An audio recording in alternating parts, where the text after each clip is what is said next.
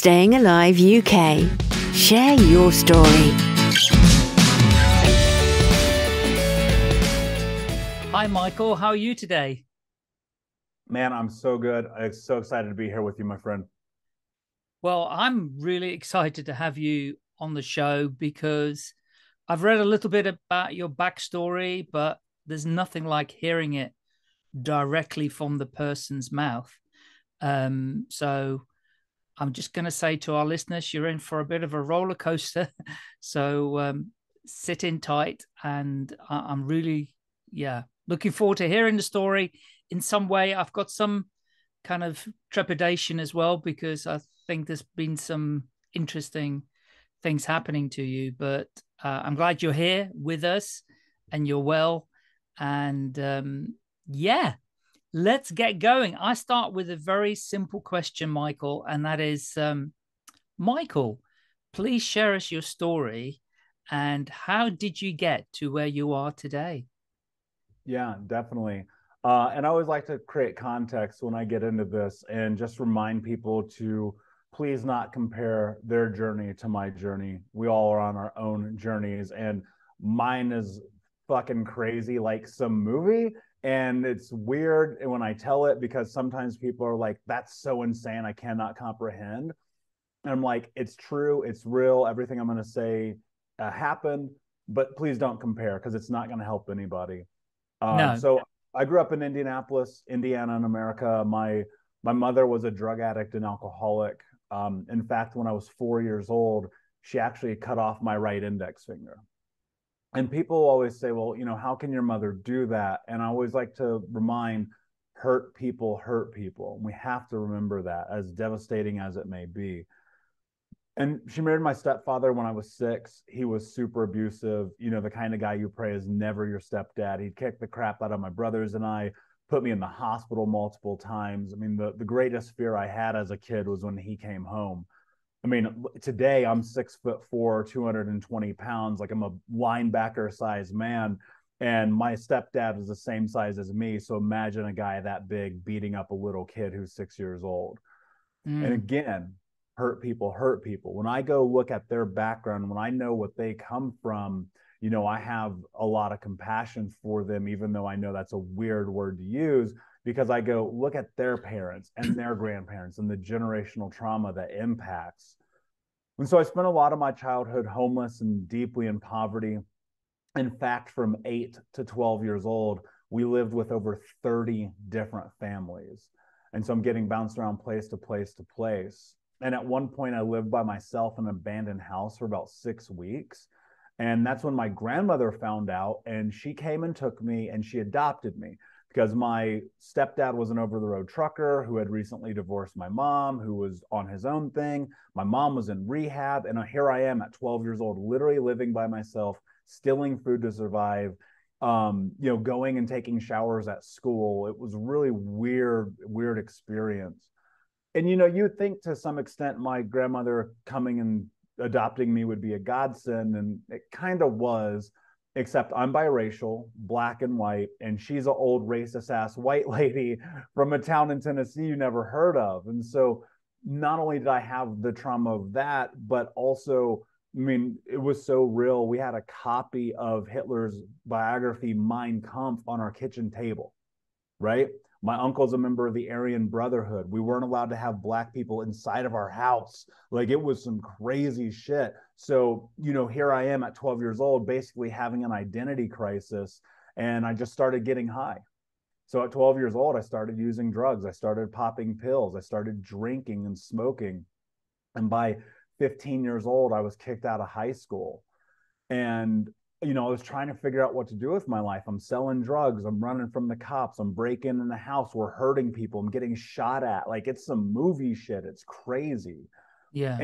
And one day I get a call from one of the counselors at school, and she's like, the dean wants to talk to you. And Michael, I'm like, for what? Like, you already kicked me out of school. Like, what do we have to talk about?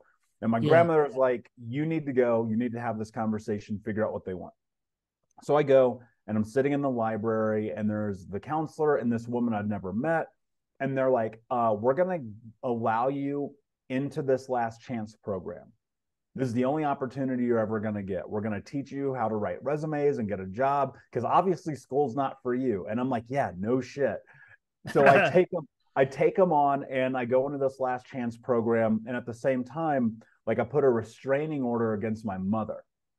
And I have posted this on the internet before. You can watch my grades go from straight F's to straight A's, right? Because I was finally in this place of some peace, of some structure, of some normality. And eventually I don't graduate high school. And in fact, my business teacher fails me, irony of all ironies. And at that time, my grandmother had let my mother move back into our house because my mom actually got sober. I'd never known her to be sober in my entire life. She got sober at 30 days in. It's not even a month. Next thing you know, she's drinking, popping pills, crashing her car, right back like it. None of that stuff that she had done the work on had ever happened. What I understand now, I didn't understand then, that she was back in her place of trauma, her place of abuse, and she was massively triggered trying to cope in the way that addicts cope. And so what I had to do in that time frame, because I didn't know what else to do, which I still stand by today, is I told her, I will never talk to you again. And I will tell you this, it's the hardest decision that I've ever made in my life. And at 18 years old, I knew that if I didn't do that, there's no way in hell you and I are having this conversation right now. And so I'm sitting here trying to figure out life. I'm 18, I'm in summer school. And the summer school teacher comes up to me one day and he's like, dude, we are done with you. Here's your diploma. Get out. Don't even come to the rest of the classes. And so here I am. I'm like, oh my God, what is happening in my life?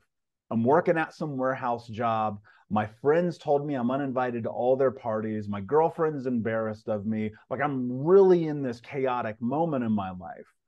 And I'm in this warehouse job. I'm putting microchips in motherboards like this all day long, 12 hours a day, 15-minute breaks, 4 days a week. And I get fired. Probably because I was stoned. But I'm sitting in. What is the solution for poverty? What is the solution for homelessness? What is the solution for all this abuse that I've been through? And Michael, my thought was, it's got to be money, right? It's got to be money. Because like, what else would it be? And so I made a decision. I said, by the time I'm 21, I want to make $100,000 a year legally. And that was super important to me because I have family in prison for life. I've been in handcuffs more times than I can count. And my 3 childhood best friends have been murdered. Yeah. So I knew what was going to happen if I didn't change my life. So I just took all those skills I learned in that last chance program and I got a job at a fast food place. And I got 52 employees under me at 18 years old doing $1 million in burgers and fries. It was crazy. Everything I know about leadership, I learned there. But it wasn't the solution. It wasn't the 100 grand a year. It was exhausting and it was mentally draining and it was thankless. And so I thought about like, okay, what do I have to do? And I realized that I needed to get a job at an actual like corporation, wear a suit and tie and the briefcase and the whole nine, right? And so for the next year and a half, I got told no like 200 freaking times that I wasn't qualified, that I didn't have the experience, blah, blah, blah. And then I landed a job with a Fortune 10 company, one of the biggest companies in all of America. No high school diploma, no college education. And the year I was 21, I almost hit my goal. I was this close. I made $96,800. Yeah. And in that, one of the things that happened is I learned that I could do whatever I wanted in my life. But part of the problem was I was not healed. I had not done any of the work. So the clarity I had about what I wanted was sex, drugs, rock and roll, fast cars, expensive clothes. And so for the next 5 years, I work at this company. I make almost $1 million fucking dollars, except I'm 50 grand in debt. I'm 350 pounds. I'm smoking 2 packs of cigarettes a day, drinking myself to sleep. I'm waking up and getting high just to function. My brothers told me don't talk to me. My girlfriend left me, She found out I was cheating on her with like fucking 25 people. Like everything was a disaster. Yeah. And I hit this rock bottom moment where one Saturday morning, I'm laying in bed. Now, keep in mind, I'm 350 pounds. I'm smoking a joint, eating chocolate cake, and watching the CrossFit games, man. And I was just like, what the fuck is going on? And for whatever reason, I picked myself up. I went and I looked at myself in the bathroom mirror. And I remember being 8 years old. And the water company had come and turned our water off, right? But they were always turning off our water, our heat, our electricity. And so it was just another Tuesday to me. But for whatever reason, I went in the backyard. I grabbed this little blue bucket. I walked across the street to our neighbor's house. And for the first time, I stole water. And I remember being like, when I'm a grown up, this won't be my life. And it wasn't in a lot of ways, but in so many ways it was, because I was still that hurt, lost little boy. Yes. And as I looked in that mirror, I realized the truth. I was breaking the promise I had made to myself. And so I said, as I looked in the mirror, what are you willing to do to have the life that you want to have? And the answer was no excuses, just results. And that meant no more playing the victim, no more letting myself off the hook, no more pretending to be someone else. Yeah. And 12 years later, man, here I am talking to you.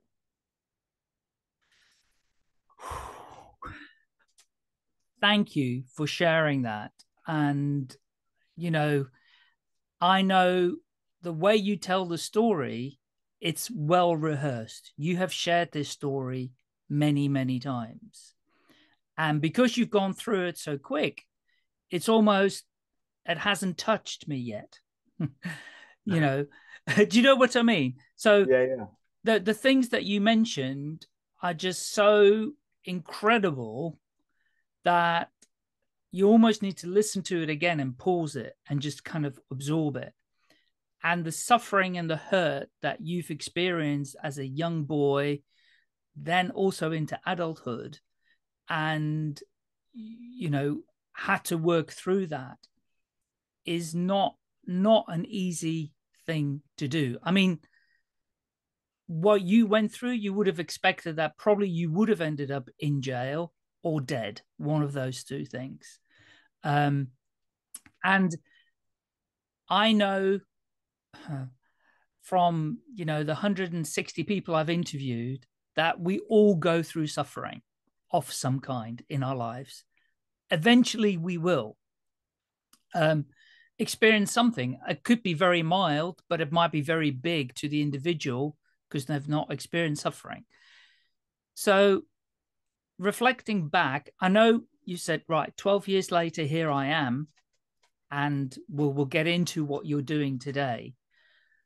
But what I'm really curious about is, do you think, I mean, not a case of think, or do you experience any flashbacks of these horrible times that you went through, and, you know, get chills, or not chills, but sweats about, you know, going back into that place of suffering momentarily? I mean, where are you at right now in terms of your mental status about it all? Yeah, that's a great question. So the physiological response is not what it used to be, because I've learned so many tools and coping mechanisms and actual practical things that I can do to really forego a lot of what that can look like. I mean, there was a period of time where I was having 5 panic attacks a day.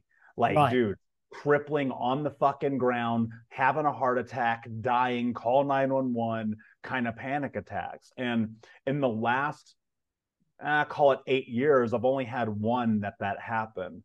And the thing is that, you know, yeah, of course, man, I'm impacted by it. We're the sum total of all of our experiences leading up to this moment. And so to pretend that stuff just goes away because you go to therapy or you get a coach or you read a book is nonsense. Yes. Right? It's in our blood, it's in our DNA, it's in our history, it's in everything.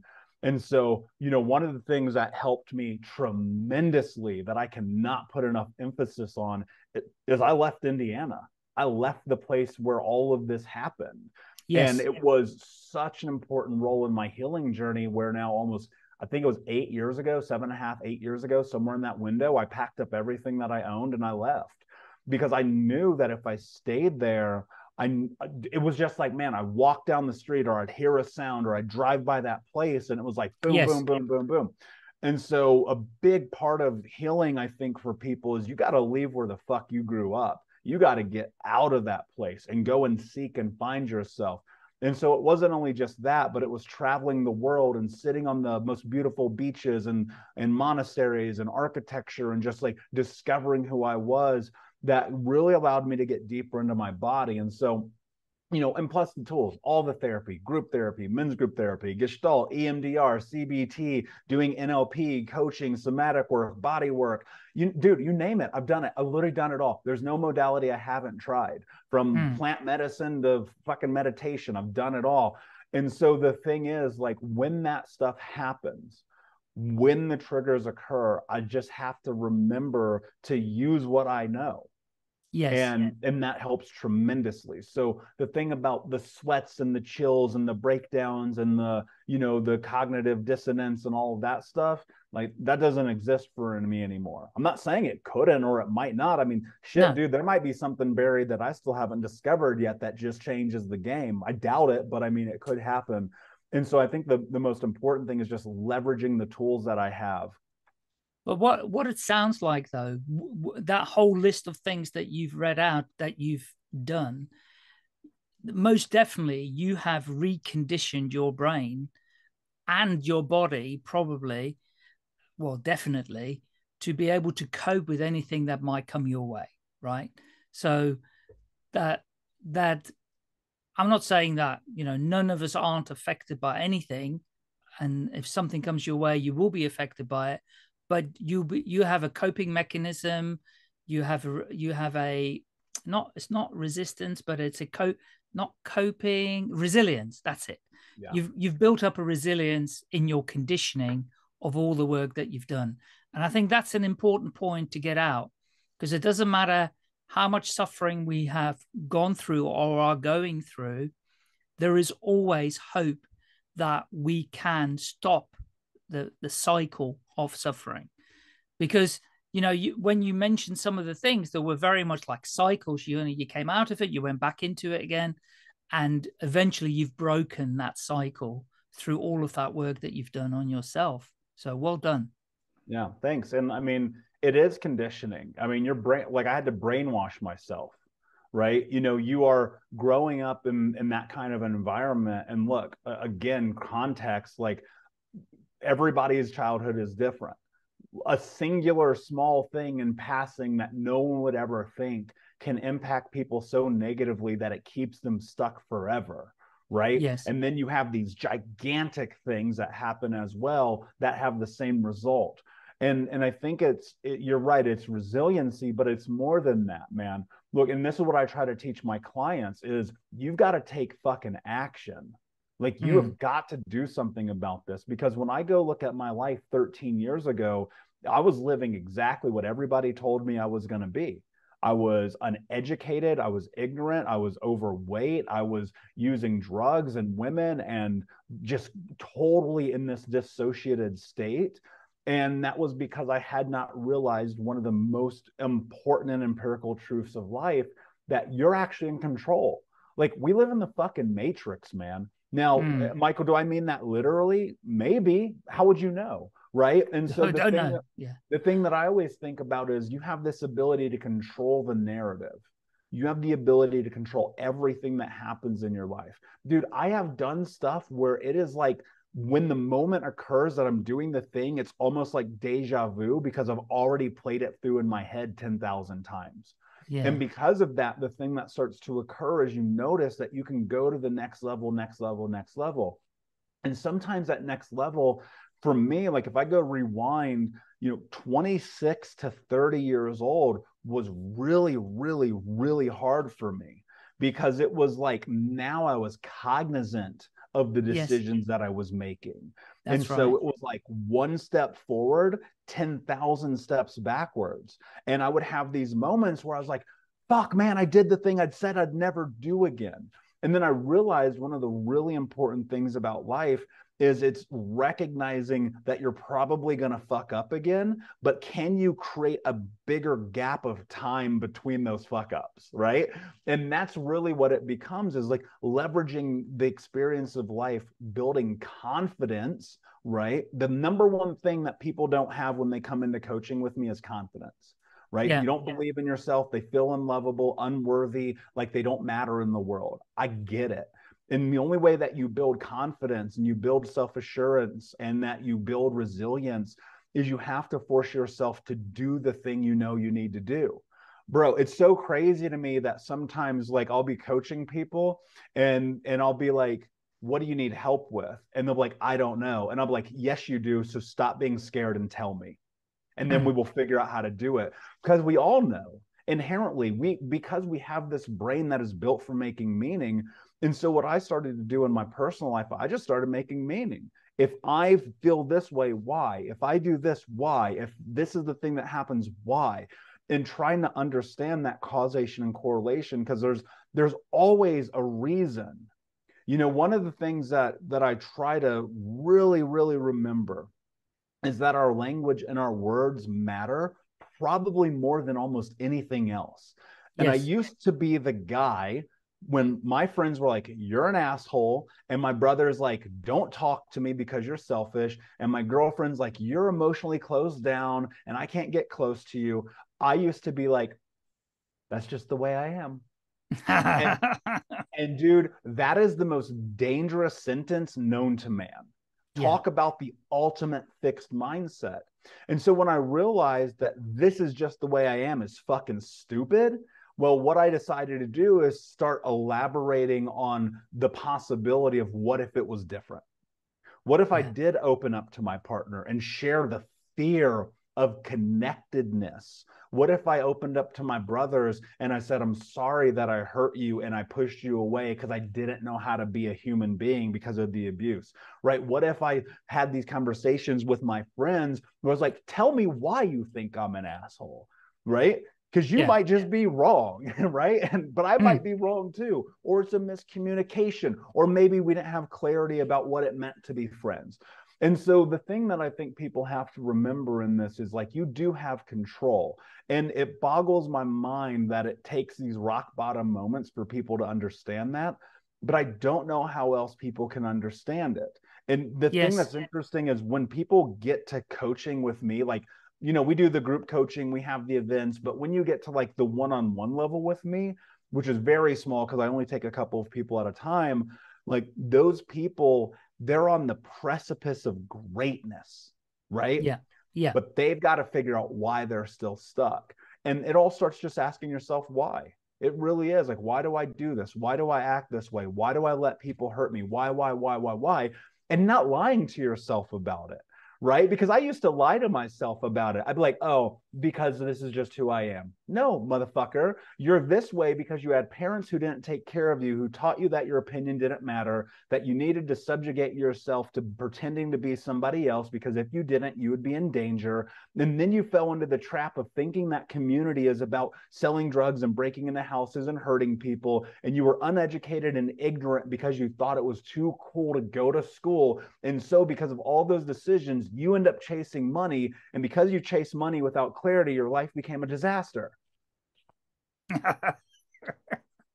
This is not rocket science. It isn't. No. It isn't. And people get themselves so into knots over it that they just cannot see a way out. They've gone down this dead alley and gone, I don't know the way out of here. And sometimes because they can't look in the mirror and speak truth to themselves, they need to have somebody like you speak truth to them. And you are basically their mirror and go, this is the truth. Now you've spoken to me for 5 minutes. I know what the truth is. This is the truth. and you need to face up to it. And that's painful too, isn't it? I mean, facing up to your own truth can be very painful. And if you push through it, it can be very rewarding too. Yeah. But I just want to show something, because we're on video talking to each other. And for the listeners, you won't be able to, the audio listeners won't be able to see this. And I didn't rehearse this, but you just said, why? I'll just pull up my t-shirt and show you what it says. It's a bit broken apart, but it says why on my t-shirt. Right. And I have about 5 of these, and these are and I wear these, and people go, why do you have why? I agree with you. It's the most important question that we need to ask ourselves. Because people don't, get clarity otherwise. You mentioned about language, and I 100% agree with you that there isn't just the language that we speak outwardly, like that's just the way I am, but it's also the internal language, right? So do you have a view on that? The kind of, the voice in the head that keeps talking over and over and over, and, you're not worthy and all of that stuff? Yeah, man. It's the way I used to talk to myself was just the worst things. I mean, stuff that I have reprogrammed myself to the place in my life. I won't even use words like I used to use anymore, because I feel a visceral emotional response when I use them. Right. And so you have to think about the reality of it. Like, we are our own worst enemies, but not natively. Right. I know some people who are so full of confidence that the world looks at them as egomaniacs, because the world is scared to be confident. We're taught to be humble as kids, right? Oh, yes. Don't show off. Don't do this. And I'm like, why? Why not? Being humble is silly, man. Like, not being able, it's so ignorant to me to not have the willingness to step into the truth that your ego is a huge part of who you are. Right. But the ego is very complex. It's very delicate. And so the thing that you have to do is you have to know thyself. That is the most important thing on planet. Know thyself. Because when you know thyself, then you understand why you do the things that you do. Coming back to that word, why. Most people who grow up in traumatic backgrounds have the worst negative self-talk known to man. I'm one of them. That was my experience for 25, 26, 27 years. And what I realized was that is the greatest lie we tell ourselves. The indoctrination of the belief that we are a certain way because of people who didn't take care of us, who were unhealed, and believing that their truth is our truth is the greatest lie we tell ourselves. And look, man, I'll tell you this, mindset is everything.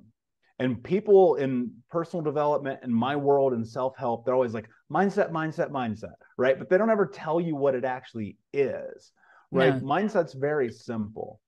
What you think becomes what you speak become your actions, and your actions become your reality. And so if you're sitting here telling yourself, I'm not good enough, I'm not strong enough, I'm not capable enough, I'm a loser, I'm dumb, I'm fat, I'm stupid, I'm always going to be alone, I'm always going to be in debt, no one likes me, no one loves me, I'm going to die by myself. That's going to all be very true. Yeah. You've already predetermined that reality. And look, the truth is, you can flip that narrative also. And what you have to understand is, like, some people listening to this right now are being so mean to themselves up here in their head, in the silence, not even verbalizing it, but just in the silence of their own mind. They're being so mean to themselves. Like, if you said some of that shit to me, I'm going to punch you in the face, right? And you're expecting your life to be good. Yeah. There is a disconnect. And so one of the things I teach my clients, that I want to teach people right now, because if you pay attention to what I'm about to say, everything in your life will be different. I swear to you, on everything that I know, everything will be different if you do this. You take a pen and a piece of paper and you write this down and you put it somewhere where you read it 4 million times a day. I am the kind of person who is kind to myself. I am the kind of person who is kind to myself. Why? Well, think about it. If mindset is what you think, becomes what you speak, becomes your actions, become your reality, well, then aren't you tired of being an asshole to yourself? Yes. Wouldn't you much rather operate through kindness? And let's be very clear. Kindness isn't this thing where you're like, oh, I didn't do the thing I said I was going to do, and so I'm going to take a bubble bath and drink a glass of wine because life is so hard. That ain't kindness. It's just not. Kindness is you show up and you do it anyway. Kindness is you make sure that every single moment of every single day you live in your truth. You will operate in your boundaries. You show up, you take action, you move towards the thing you want to do, build, and create. You love yourself through doing the difficult task. That's kindness. That's it. What happens is you start asking yourself in these moments of difficulty, of adversity, of when you want to quit, you ask yourself, what would a kind person do right now? Would they show up? Would they do it anyway? Would they push through? Not because they're tired or they need to rest. Again, know thyself. Just the other day, I did not work at all. I played video games all day. I needed a mental break, right? But the next day I got up. It's 5 o'clock in the morning. We went back to work because kindness is about giving yourself what you need. It's effectively reparenting. Like really, if you really narrow it down, like building your life is reparenting yourself, holding yourself accountable, giving yourself the thing that you needed. But in order to do that effectively, it starts with that narrative that you have in your own damn head. People will look at the world and go, that's not possible. And I look at the world and I go, how did they do that? And that's the difference. Because the reality is, man, if anyone has ever done it, you can do it. That's it. That's the truth. But you have to be willing to do it. I wish this was my quote. I want to steal it so badly. Alex, there's a guy called Alex Hermosi, and I was listening to him on Lewis Howell's podcast, and Alex said, most people take 5 years to do something that should take an hour. And I think about that every day, man. People ask me all the time, like, how have you written so many books? How do you have so many stages that you've built? How do you have this #1 podcast? How do you? And I'm like, you take action. You just do it. Dude, the best time to deploy a parachute is when your ass is falling, not on the ground. Figure it out as you go. Most people want the whole roadmap and the whole game plan because their narrative is tied to perfection. If it's not perfect, then I can't do it because people are going to judge me. Bro, people are judging you anyway. That's it. Whoa. Michael, do you know how many people don't like me? No. I don't know because I don't care. So guess what? You keep showing up every single day because it's your life. But what you just said about the judging thing, it's not that people are afraid of being judged, that because you're judging yourself all the time anyway. And if you're thinking that other people are watching you and judging you, they're too busy doing that themselves. Yeah. They haven't got time to judge you because they're thinking the same thoughts too about others. Dude, people are always worried about what other people think. And I'm like, they're not thinking about you. No. I don't know why your ego is so big that you believe that people are thinking about you. They're not, bro. Don't flatter yourself. They're not thinking about you. They could care less. Yeah. Oh, wonderful.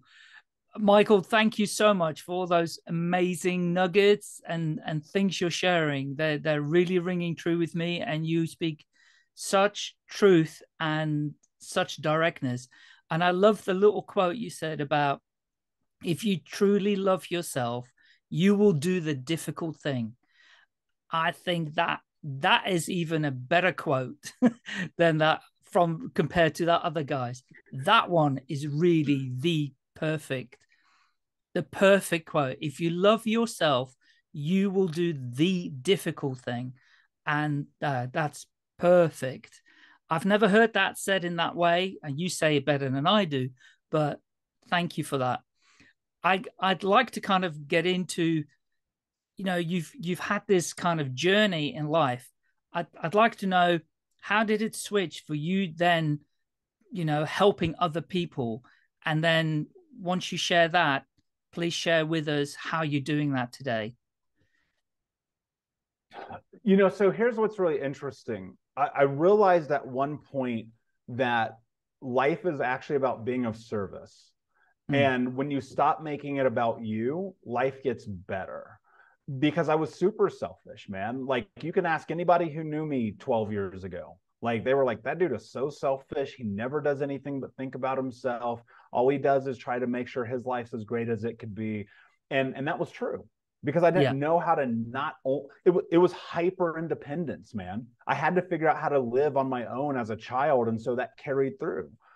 And what happened initially with Think Unbroken, like, man, I never planned on any of this. I never No. signed up to be the spokesperson for child abuse.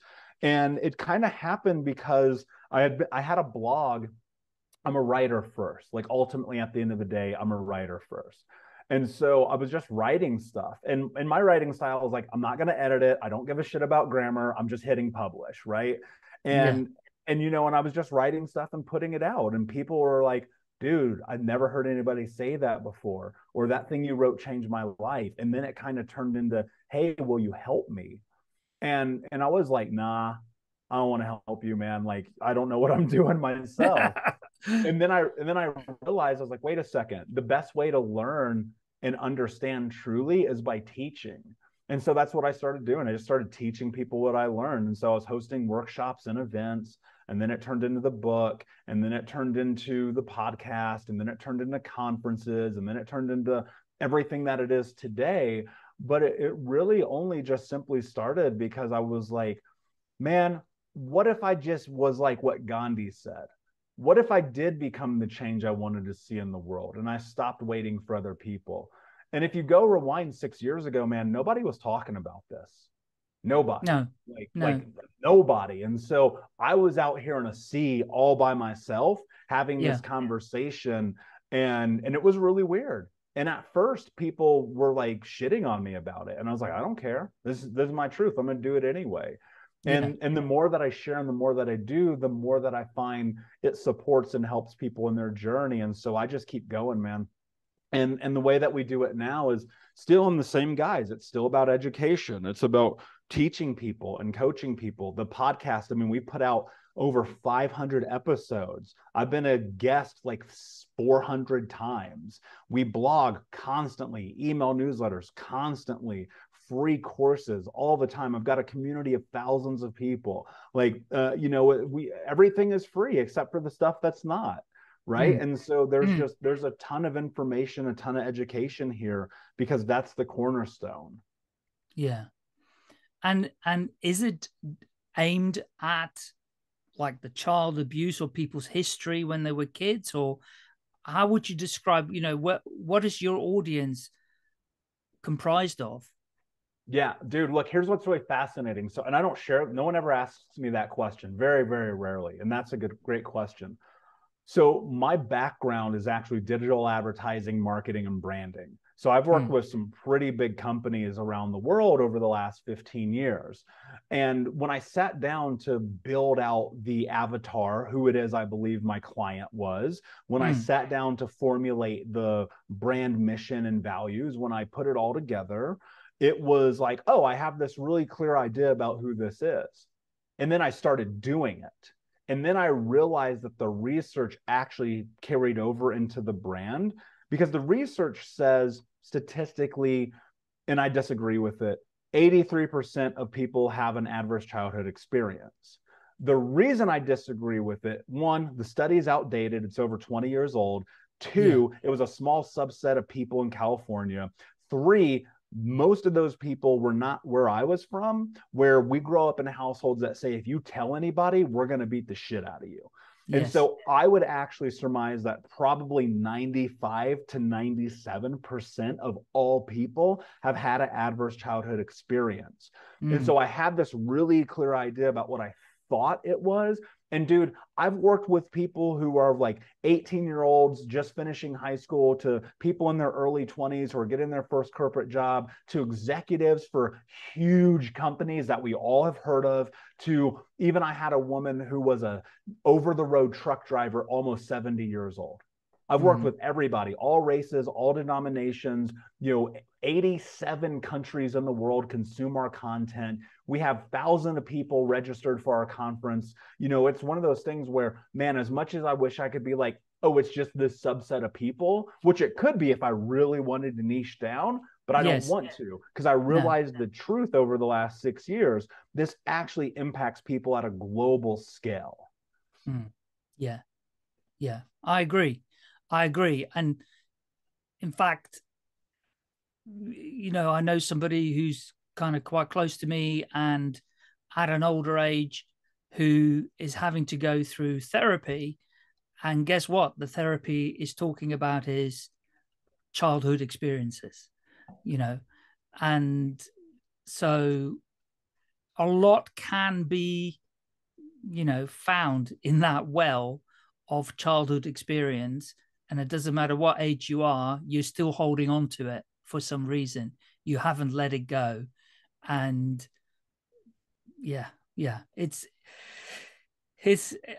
doing some amazing, great work. And I just want to congratulate you, and fantastic that you are, doing this work globally, and it's badly needed. So I hope you get, lots of visibility from this podcast and all the other 400 plus podcasts that you've been on.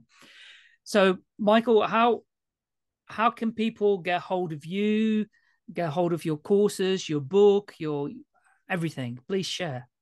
Yeah, I'm on social everywhere at Michael Unbroken, but the best thing to do is come and join our community. It's Think Unbroken Academy.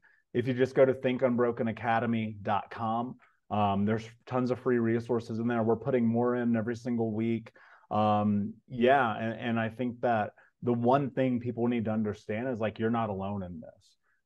And that's the biggest thing. When you say you're alone, you're going to be alone. And for me, I built Think Unbroken Academy because I couldn't find the community I wanted. And so I said, I'm going to do it myself. Yeah. Makes sense. And in the community, in the academy, do people go on a kind of learning journey on their own, or how does it work? Yeah, it depends. We have free courses in there. We have different breakout groups. We have, we host our conferences and events in there. There's stuff about the podcast in there. There's paid courses, which are more in depth. And, we have a 6-week course that's literally every single day you get coaching with us.